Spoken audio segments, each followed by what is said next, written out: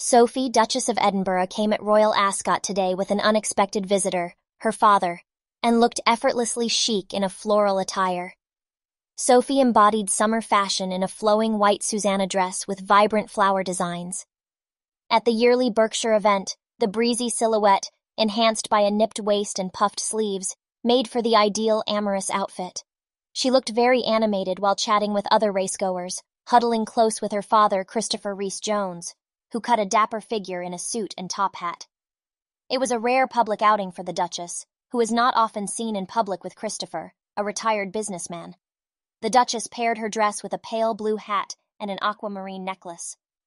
Sophie also wore a small pair of blue earrings, a green clutch bag with a gold chain, and some pale blue stiletto heels. The Duchess chose a subtle makeup look that emphasized her eyes, added a dash of dusky pink lipstick.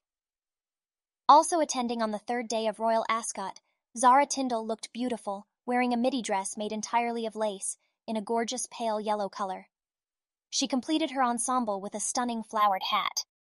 Zara also wore dramatic pearl earrings and an Aspinall of London hat box bag with a stylish top handle. As usual, Mike dressed to match his wife Zara